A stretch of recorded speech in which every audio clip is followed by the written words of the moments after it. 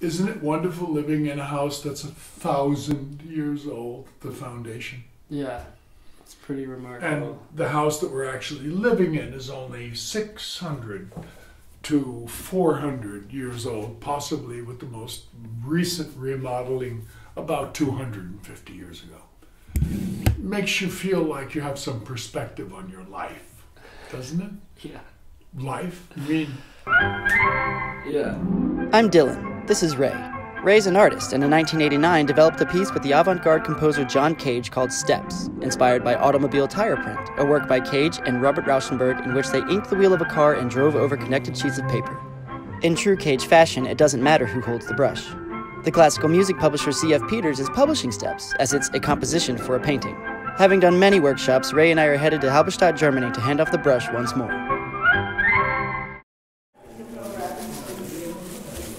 Dylan, could you shake this? Just keep shaking this, okay? Yes. Because it's all settled in the bottom. And now...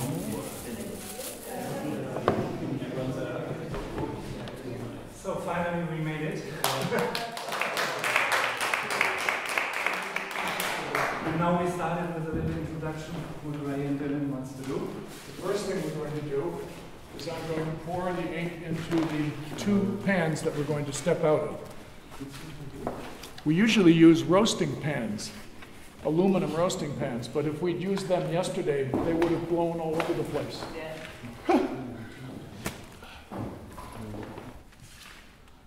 Boy, is this stuff black. All right, now, I'm going to add a little bit. This is a very Japanese touch. We're going to add a little bit of gold. Gold in Japan is not valued for its value as gold. It's valued for its light-loving characteristics and its reflectivity, especially in darkened environments. So Dylan and I talked about what to do, and we decided that we would kind of carry each other over the paper. And that has become dragging, but now it's sort of lifted, because practicing it a few times, we realized there were physical limitations. All right. Stand up, turn around. Here we go. Yeah. So something like that? Here, you pretend it's me. This is working, but you gotta be a little lighter than you are. Okay. All right, I'm gonna lean back. Yeah, I got you. I understand. You're pretty solid. I mean, okay. Let me just get the extra paper. Just put that back in the plastic. So we'll move these trays down the other end. Mm-hmm. And do you want me to go first? Sure. Or do you want me to drag you? I drag it. I drag it. Okay. Well, we're not dragging anymore. Unless you'd rather... We're lifting. We're rescuing. Okay.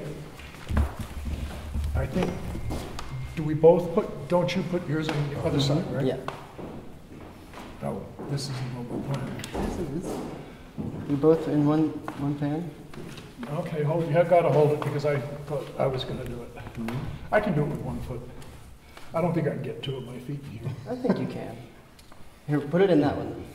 Yeah, that's what I was hoping. All right, I'm going to step out. You can.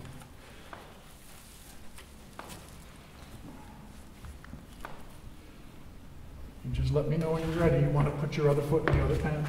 I'm good. Ready. Okay.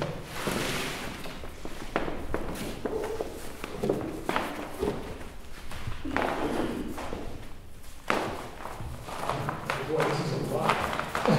Try to step. That's right.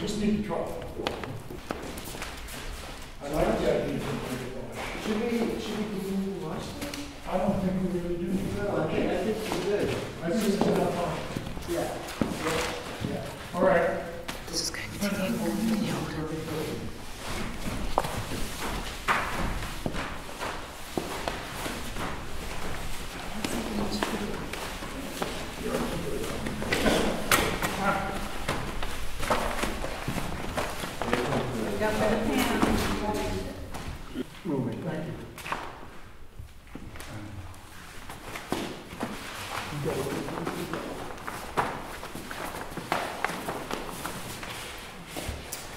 Excellent.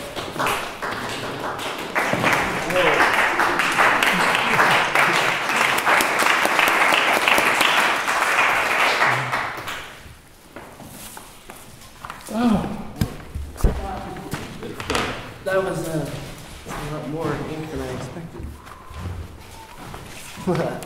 Cool.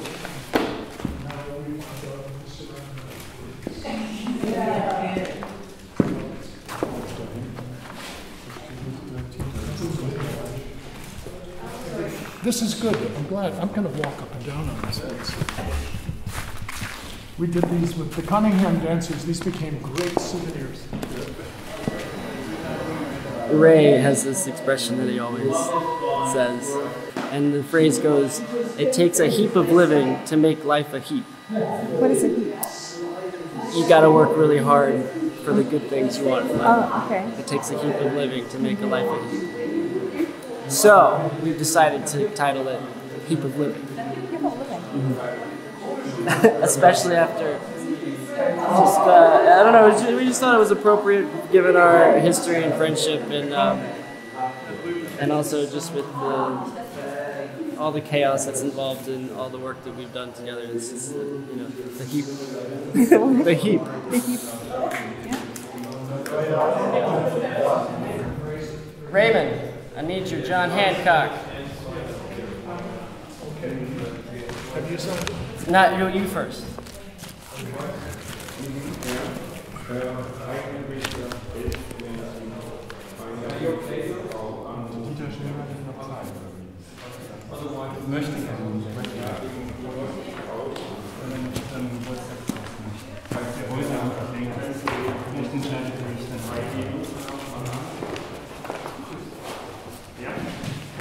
Great performance, Ray. I like it myself. It feels like the gold comes up. Comes through. Cool. What did you do with those socks?